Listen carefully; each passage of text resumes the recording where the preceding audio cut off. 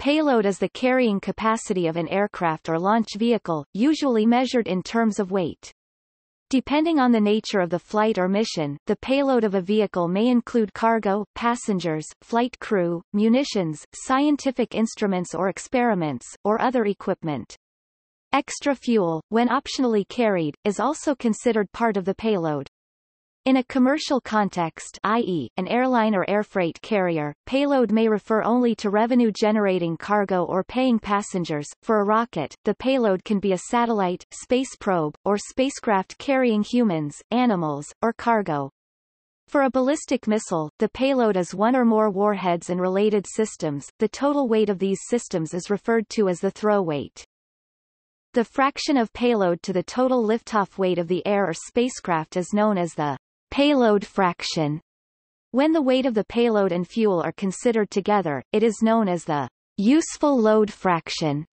In spacecraft, mass fraction is normally used, which is the ratio of payload to everything else, including the rocket structure.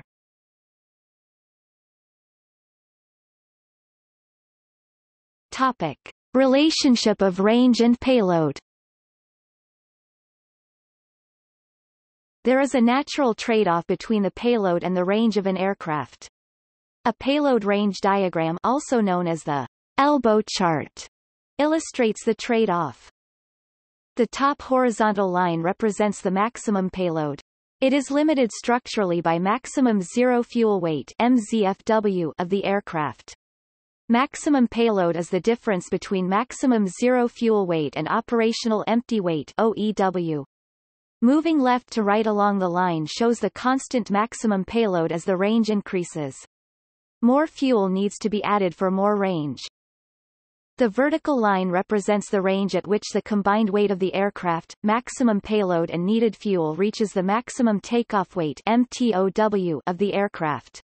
If the range is increased beyond that point, payload has to be sacrificed for fuel.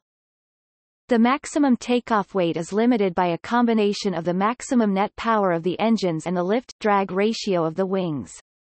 The diagonal line after the range at maximum payload point shows how reducing the payload allows increasing the fuel and range when taking off with the maximum takeoff weight.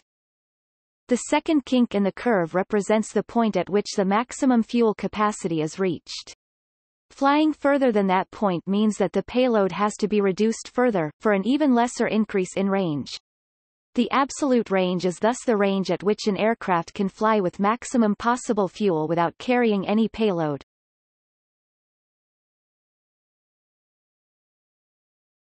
Topic: Examples. Examples of payload capacity: Antonov An-225 Moriya, 250,000 kilograms. Saturn V. Payload to low Earth orbit 118,000 kilograms. Payload to lunar orbit 47,000 kilograms. Space Shuttle. Payload to low Earth orbit 24,400 kilograms, 53,700 pounds. Payload to geostationary transfer orbit 3,810 kilograms, 8,390 pounds. Trident missile 2,800 kilograms. Automated transfer vehicle. Payload 7,667 kilograms, 8 racks with 2 by 0.314 cubic meters and 2 by 0.414 cubic meters. Envelope, each one 146 cubic meters in front of 4 of these 8 racks. Cargo mass, dry cargo, 1,500 to 5,500 kilograms. Water, 0 to 840 kilograms. Gas, nitrogen, oxygen, air, 2 gases, flight, 0 to 100 kilograms. ISS refueling propellant, 0 to 860 kilograms, 306 kilograms of fuel, 554 kilograms of oxidizer. ISS re-boost and attitude control propellant, 0 to 4,700 kilograms. Total cargo upload capacity, 7,667 kilograms. Topic: Structural capacity.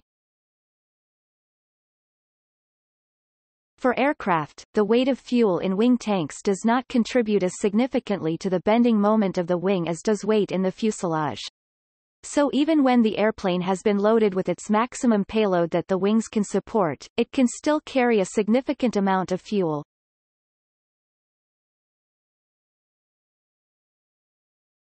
Topic: Payload constraints. Launch and transport system differ not only on the payload that can be carried but also in the stresses and other factors placed on the payload. The payload must not only be lifted to its target, it must also arrive safely, whether elsewhere on the surface of the Earth or a specific orbit. To ensure this, the payload, such as a warhead or satellite, is designed to withstand certain amounts of various types of punishment on the way to its destination. Most rocket payloads are fitted within a payload fairing to protect them against dynamic pressure of high-velocity travel through the atmosphere, and to improve the overall aerodynamics of the launch vehicle. Most aircraft payloads are carried within the fuselage for similar reasons. Outsize cargo may require a fuselage with unusual proportions, such as the Super Guppy. The various constraints placed on the launch system can be roughly categorized into those that cause physical damage to the payload and those that can damage its electronic or chemical makeup. Examples of physical damage include extreme accelerations over short timescales caused by atmospheric buffeting or oscillations, extreme accelerations over longer time scales caused by rocket thrust and gravity, and sudden changes in the magnitude or direction of the acceleration caused by how quick engines are throttled and shut down, etc. Electrical, chemical, or biological payloads can be damaged by extreme temperatures, hot or cold, rapid changes in temperature or pressure, contact with fast-moving air streams causing ionization, and radiation exposure from cosmic rays, the Van Allen belt, or solar wind.